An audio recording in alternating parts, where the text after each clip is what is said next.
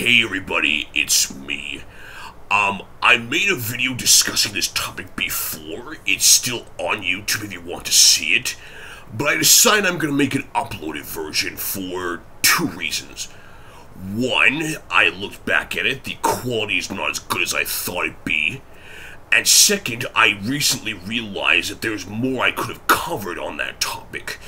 And that really bothered me once I noticed it. So I'm making an uploaded version of this video, and I hope I cover everything I want to. So this is a slideshow that I previously did for one of my classes.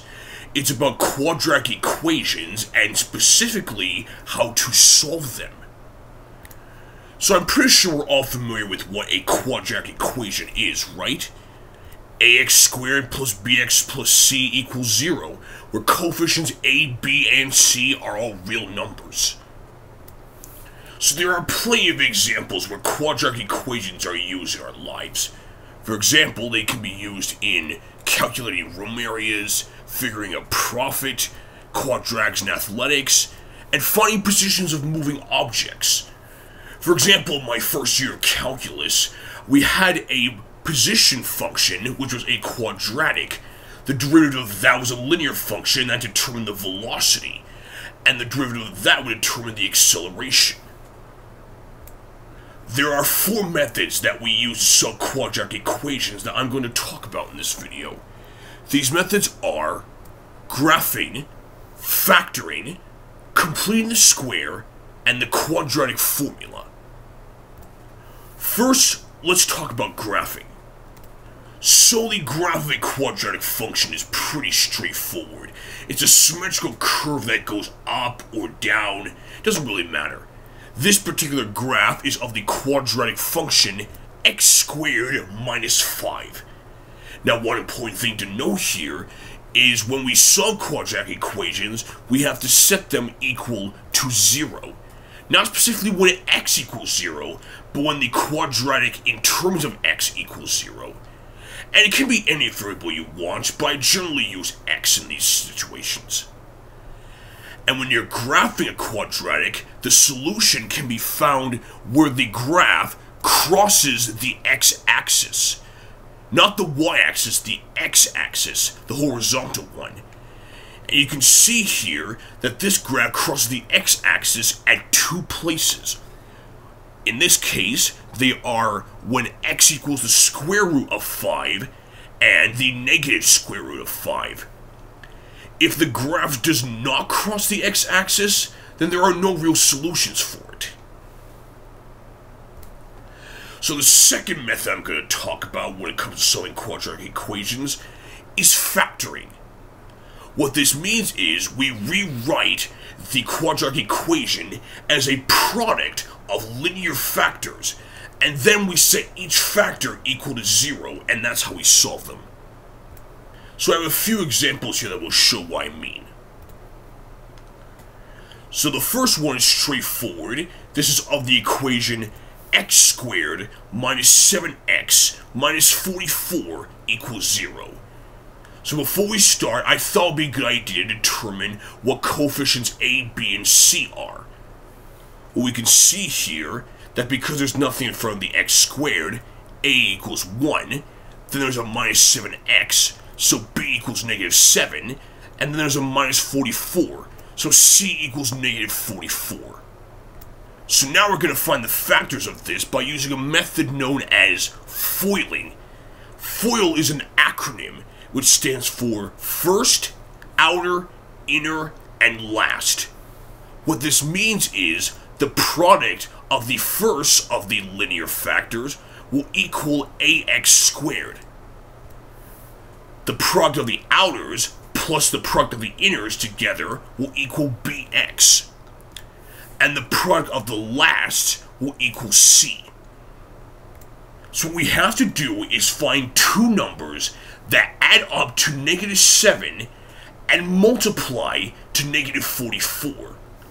Are there two numbers that you could think of that fit those qualities? If you guessed 4 and negative 11, you are correct. 4 plus negative 11 equals negative 7, and 4 times negative 11 equals negative 44. So we can say that x squared minus 7x minus 44 can be rewritten as the factors x plus 4 times x minus 11. So before we continue, I thought it'd be a good idea to look back on this just to see if it works. So, the firsts, x times x equals x squared, so that's right. Outers, x times negative 11 equals negative 11x. Inners, 4 times x equals 4x, so we add them together. Negative 11x plus 4x equals negative 7x, so that works. And lastly, the last, 4 times negative 11 equals negative 44. So these two factors work. I just thought it'd be a good idea to look back on that to see if it works. Now we know that those two factors work, we set each one equal to 0. Because 0 times any number equals 0, and if one of them equals 0, that will work. So you can see here we just have some addition and subtraction. So all we have to do is add and subtract depending on which factor we have. And we have our two solutions of x equals negative 4 and x equals 11. Moving on to the next example. This one is of the equation x squared minus 49 equals 0. So we have an ax squared term and a c term, but no bx term. So we can rewrite this as x squared plus 0x minus 49 equals 0. So we could say that our a equals 1, our b equals 0, and our c equals negative 49. So like before, we're going to do this again. We're going to find two numbers that add up to 0 and multiply to negative 49.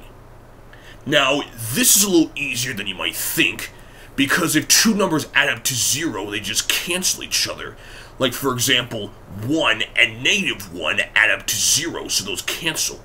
So let's look at the negative 49. Or we could avoid the negative and just look at the 49. This is known as a difference of squares. So, 49 is a square, and x squared is a square. So what number, when squared, gives us 49? That's right, 7. So let's see. 7 plus negative 7, so that's 7 minus 7, equals 0. And 7 times negative 7 equals negative 49.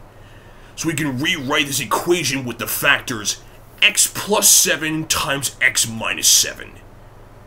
So like I said, this is a difference of two squares. So all you have to do is do a plus and minus of the square root of c when you have that kind of quadratic equation. And like before, we just set each factor equal to 0. And with a little addition and subtraction, we can get their solutions are x equals negative 7 and x equals 7. Moving on to example 3. For this one, I chose the equation 4x squared plus 6x equals 0. So now we have a similar dilemma like before. We have two of the terms, but not the third. We have an ax squared term and a bx term, but no c term. So we can basically rewrite this to say 4x squared plus 6x plus 0 equals 0. It's important to know that we are just adding 0 because the original function did not have a c coefficient. So now we can determine what our coefficients are. So a equals 4, b equals 6, and c equals 0. So for this, we don't have to worry about the plus 0. Instead of foiling, we're going to use a different method. We're going to rely more on the GCF. That stands for the greatest common factor. The greatest common factor of a group of terms is the largest number that can multiply into all of these terms. So, we can look at the 4x squared plus 6x. Is there a number that multiplies into both terms? If you've guessed 2x, you are right. The reason being is because both terms have an x in them, and both the coefficients in those terms are even. So, we're going to leave a coefficient out of 2x, and on the inside the parentheses we have 2x plus 3. So let's see if this works. 2x times 2x equals 4x squared, alright? 2x times positive 3 equals positive 6x, so yes, that works. So like before, all we have to do now is set each factor equal to 0. And with the 2x plus 3, we can just subtract 3 on both sides to get 2x equals negative 3. And since both are multiplied by 2, I just have to divide by 2, and we have our two solutions, x equals 0 and x equals negative 3 halves. Now we are on to our last example of factoring. And this one's going to be a bit of an interesting one. This one is of the equation 5x squared plus 13x minus 6 equals 0. So our a value we can see equals 5, our b value equals 13, and our c value equals negative 6. Now this one's going to be a little more tricky than before, because since there's a coefficient in front of the x squared, we can't just simply find two numbers that add up to 13 and multiply negative 6. So we have to try a different method. The method we're going to use is of the acronym PAF. That stands for product, addition, and factors. What this means is we are going to rewrite the bx term as a sum of two x terms. To find the coefficients of these two x terms, the product will be equal to the product of coefficients a and c, and addition meaning they will add up to coefficient b. So for our product AC, 5 times negative 6 equals negative 30, and b equals 13. So we're going to rewrite 13x as two terms of x where the coefficients multiply to negative 30 and add up to 13. Now let's avoid the negative part of the negative 30 for a second, and there are multiple factors that we can use that multiply to 30. There's 30 and 1, 15 and 2, 10 and 3, and 5 and 6. We can only use one pair of these, and I think I only see one that looks promising. That is 15 and 2. They do seem closely to 13, so let's try and use them. Now remember that a positive times a negative equals a negative. So one of these two is going to be negative, and one of them is going to be positive. But which is which? Let's see.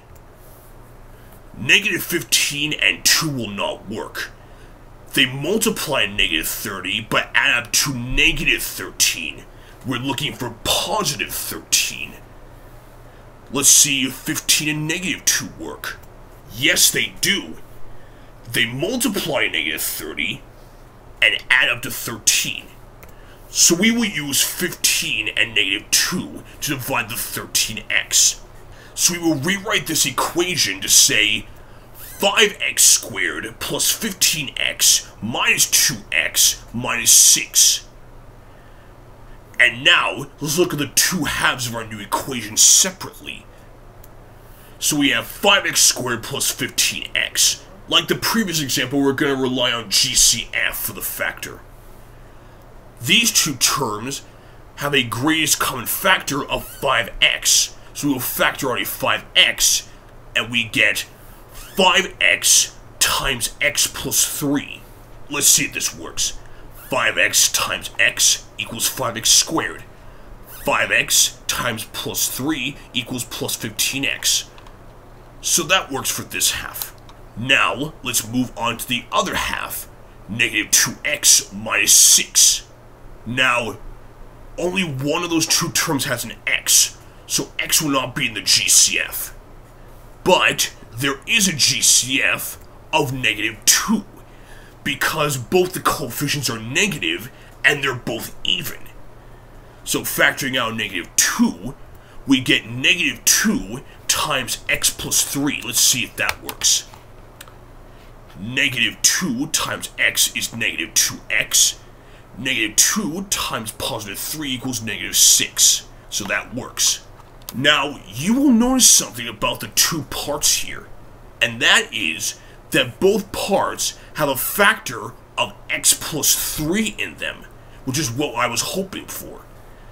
So since they have a similar factor, all we have to do is add them up together and we'll have our two factors. So 5x minus 2 is just 5x minus 2, and we multiply all that by x plus 3. So our two factors for this equation are 5x minus 2 and x plus 3. Now, I hate to be a little redundant here, but just let's see if this works. 5x times x equals 5x squared. Check. 5x times plus 3 equals 15x. Outers. Negative 2 times x equals negative 2x. Inners. Add those up. 15x minus 2x equals 13x. Check. And negative 2 times positive 3 equals negative 6. So that works. Like before, we were going to set both factors equal to 0. And for the 5x minus 2, I will add 2 to both sides and get 5x equals 2.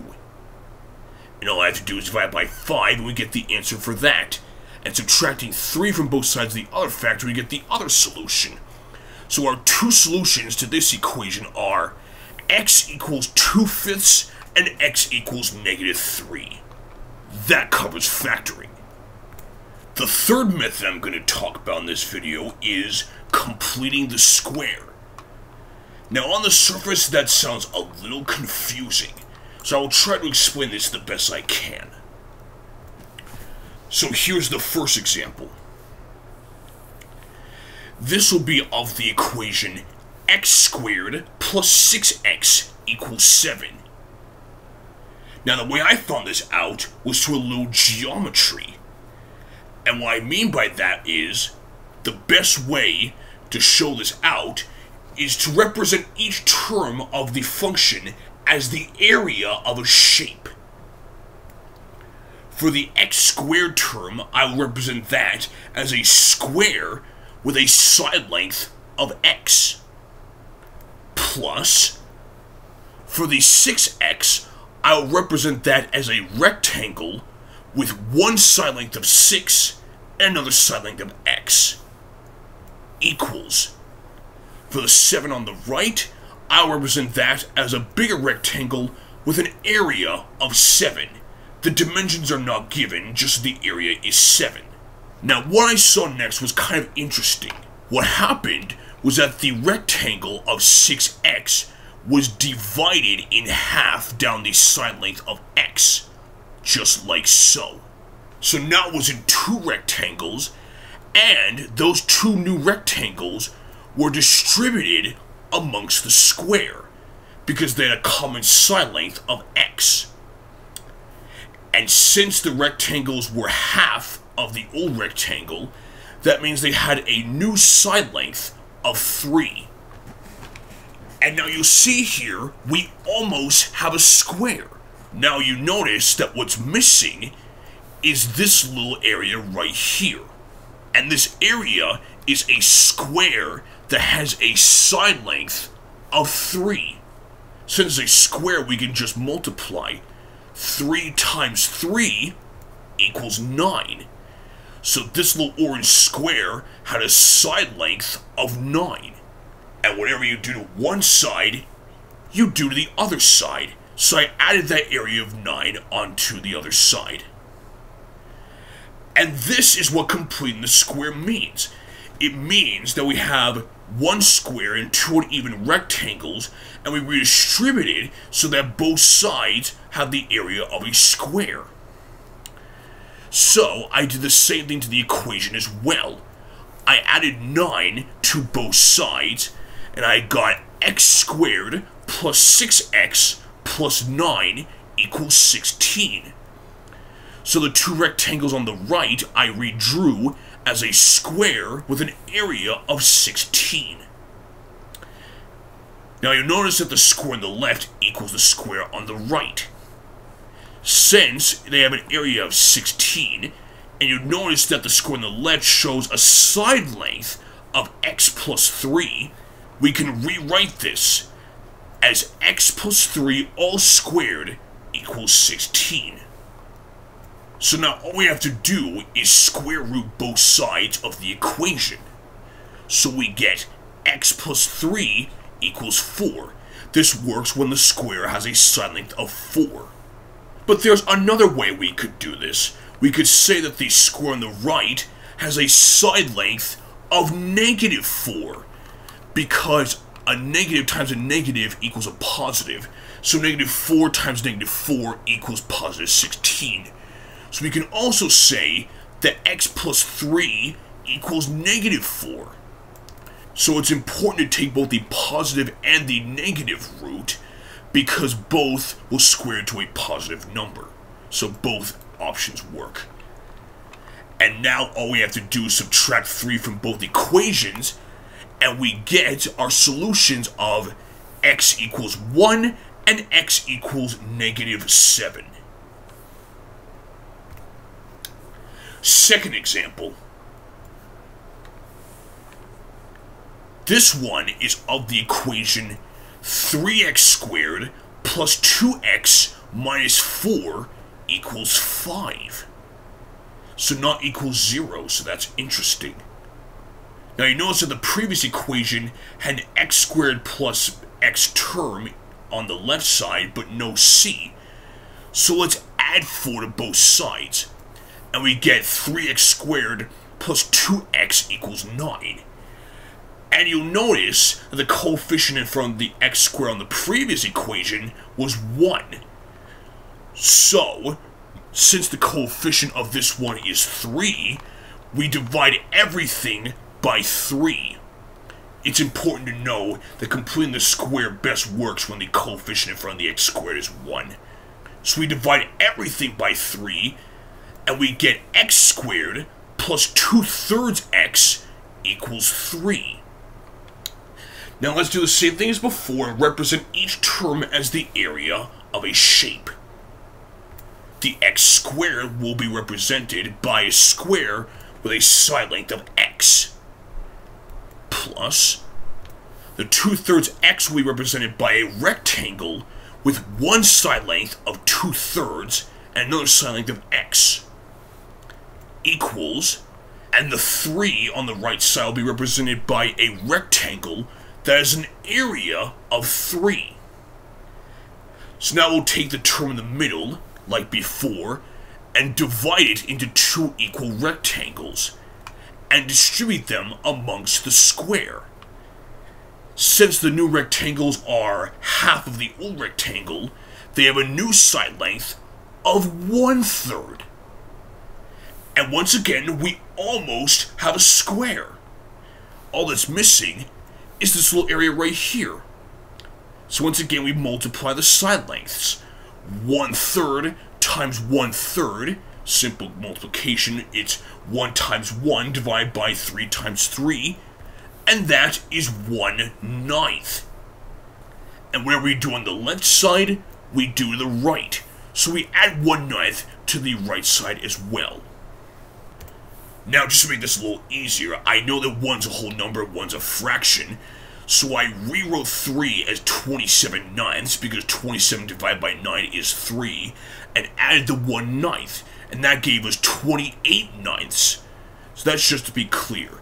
So I rewrote the equation to say x squared plus 2/3 x plus 1/9 equals 28/9.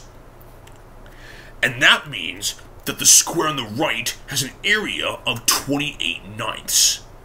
Now, the two squares are equal to each other, and since the square on the left shows a side length of x plus 1/3, we can say that x plus 1/3 all squared equals 28/9.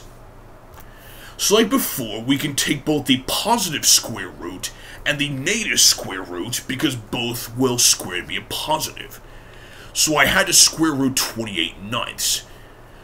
The square root of 9 was simple, it's 3, but the square root of 28 was a little difficult. So I took the square root of 4 and multiplied by the square root of 7 because multiplying square roots does that. So I simplified the square root of 28 to equal 2 square roots of 7. So our two answers are plus and minus 2 square roots of 7 over 3. So I will say that x plus 1/3 equals plus or minus 2 square roots of 7 over 3. And that is shown by the dimensions of the square. Now, all I have to do is subtract 1/3 from both sides. And we could stop there, but since both fractions have a denominator of 3, we can rewrite it as one fraction, so it says x equals -1 plus or minus 2 square roots of 7 all over 3. But, if you want to take it a step further, you can type that in a calculator to figure out what the actual answers are.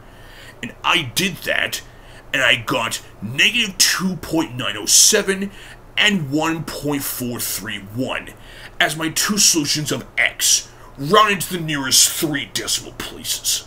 So that covers completing the square. So the last method I'm going to talk about is the quadratic formula. X equals -b plus or minus square root of b squared minus 4ac all over 2a. I know you guys have probably seen this in class and have no idea how we came to this formula.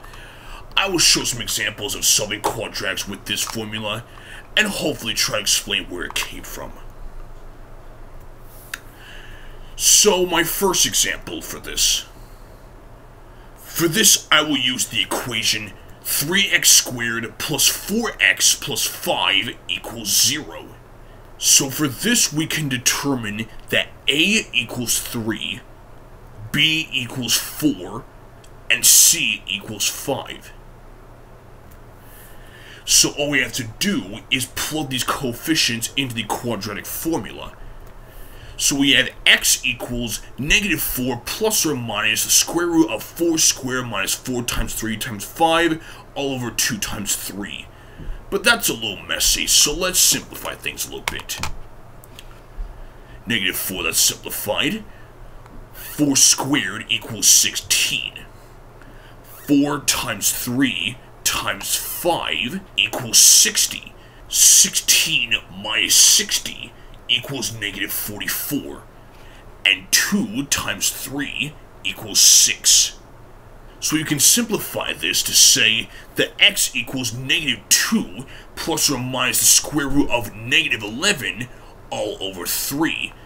Because -44 equals 2 square roots of -11, and 6 can be simplified to 2/3.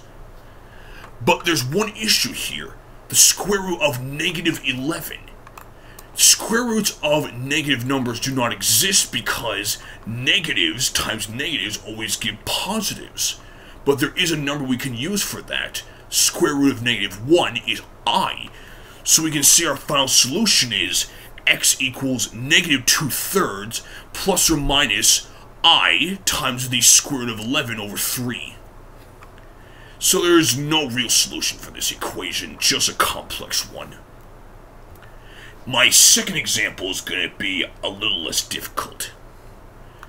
This one is of the equation 2x squared plus 5x plus 1 equals 0. So we can say here that a equals 2, b equals 5, and c equals 1. And like before, we can just plug each coefficient into the quadratic formula. So we get x equals -5 plus or minus the square root of 5 squared minus 4 times 2 times 1 all over 2 times 2. So, let's see here. 5 squared is 25. 4 times 2 times 1 is 8. 25 minus 8 equals 17. And 2 times 2 is 4.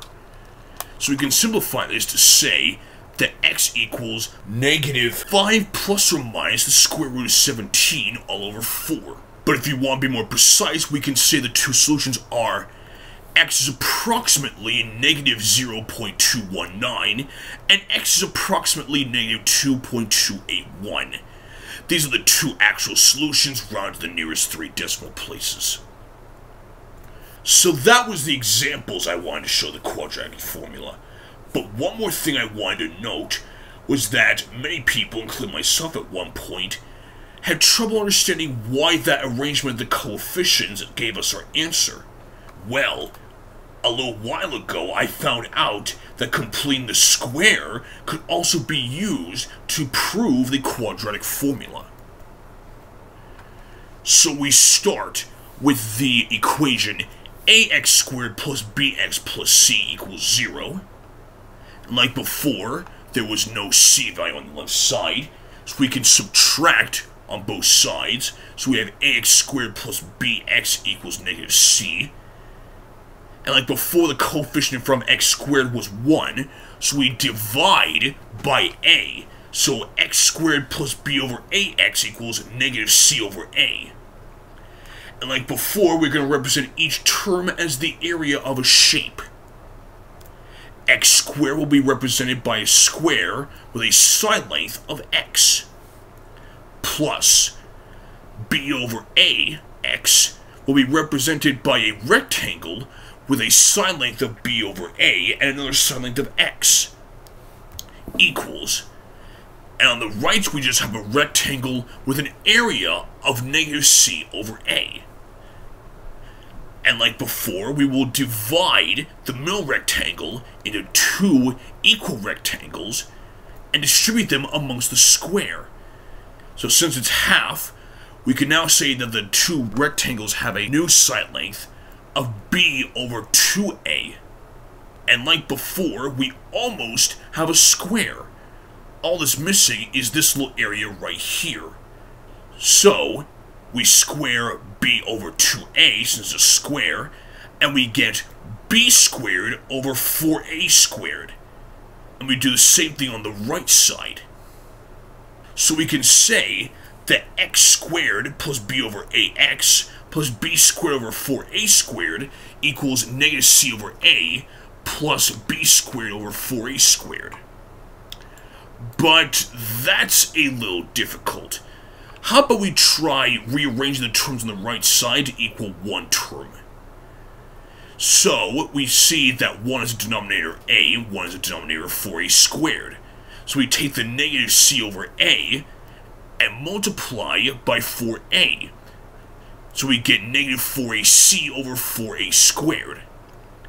And now we rewrite the whole thing as one term, and we get b squared minus 4ac over 4a squared. And that equals the area of the square on the right. And since the square on the left, equal to the square on the right, has a side length of x plus b over 2a, we can say that x plus b over 2a all squared equals b squared minus 4ac all over 4a squared. And like before, we're going to square root this, but we're going to take both the positive root and the negative root, because both work. And now we can actually simplify the square root just as little. 4a squared is a perfect square, so we can say that this is plus or minus the square root of b squared minus 4ac all over 2a, and that equals x plus b over 2a.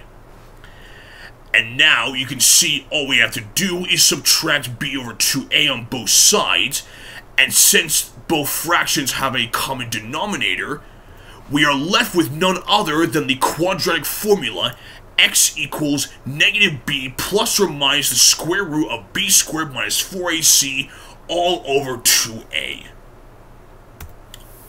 So there you have it. Those are the 4 ways of which we solve quadratic equations. While some methods might work better in some situations than others, It's important to know all of them, so that way you're not completely blind when you come across quadratic equations like this. So I hope you enjoyed these methods of solving quadratic equations and their algebraic, geometric, and graphing representations.